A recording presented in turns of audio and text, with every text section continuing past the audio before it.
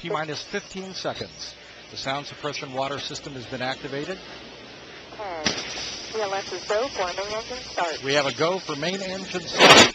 And we have main engine start. 2, 1. Booster ignition and liftoff of Discovery, celebrating its 25th birthday by racking up science and supplies to the space station. Houston now controlling the midnight ride of Rick Sturckow and his crew to the International Space Station. Discovery rolling on to the proper alignment for its 8.5-minute ride to orbit. 4.5 million pounds of hardware and humans taking aim on the International Outpost.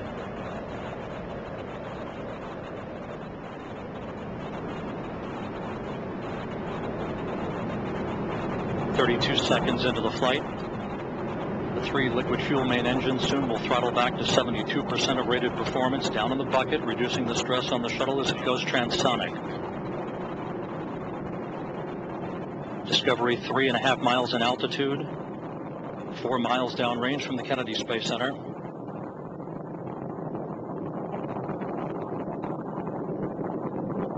Standing by for the throttle up call now from Capcom Eric Bowe. Discovery. The throttle up call acknowledged by Commander Rick Sturckow, joined on the flight deck by pilot Kevin Ford, flight engineer Jose Hernandez, and Pat Forrester. Seated down on the middeck are Danny Olivas, Christopher Fugelsang of the European Space Agency, and Nicole Stott, hitching a ride for 3 months on the International Space Station. 1 minute 30 seconds into the flight. All of Discovery's systems performing normally. 17 miles in altitude, 18 miles downrange from the Kennedy Space Center.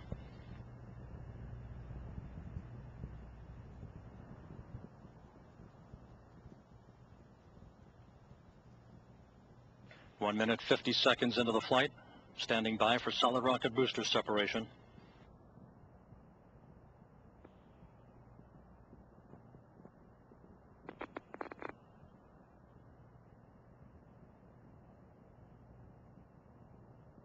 Booster officer confirms staging a good solid rocket booster separation. Guidance now converging, the onboard computers steering the shuttle for its precise path to the International Space Station.